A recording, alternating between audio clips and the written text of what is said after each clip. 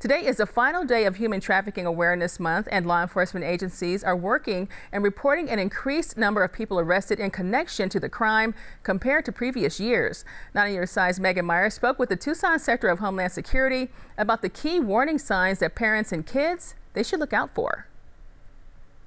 In 2021, the U.S. Department of Homeland Security made over 2,300 arrests related to human trafficking. That's around 600 more than the previous year. It is a common activity that a lot of people don't realize is going on.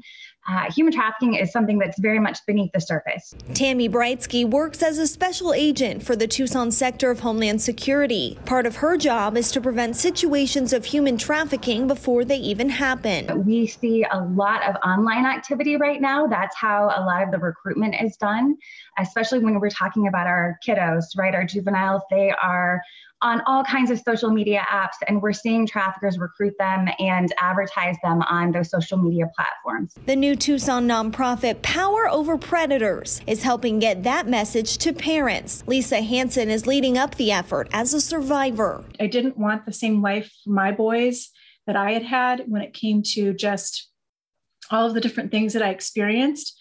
I always asked myself, what if somebody had come and talked to me about these very relevant things that I'm going through? Power Over Predators is focusing on education, communicating with parents and their kids about the dangers and warning signs. We can teach kids how to identify predators online. That's when we've done our job well. The Department of Homeland Security recommends keeping a close eye on your child's social media and any other technology that they may use to communicate with people outside trusted family and friends. Pay attention to their social media. Traffickers are controlling their victims, both on a physical and a mental and emotional level.